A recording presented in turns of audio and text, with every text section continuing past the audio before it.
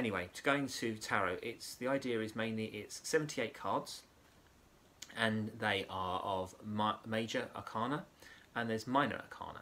And the minor arcana is basically also about the tarot has 4 suits, which is actually where the base of the playing cards comes from.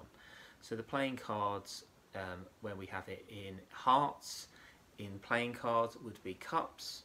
When we're looking at wands, they are spades. When we're looking at the clubs, we're looking at, diamonds, we're looking at pentacles, which link to money. Clubs, we're looking at that, and spades, we're looking at as swords. So again, the idea of when people say tarot is occultist, so are playing cards. They actually come from the concept of tarot.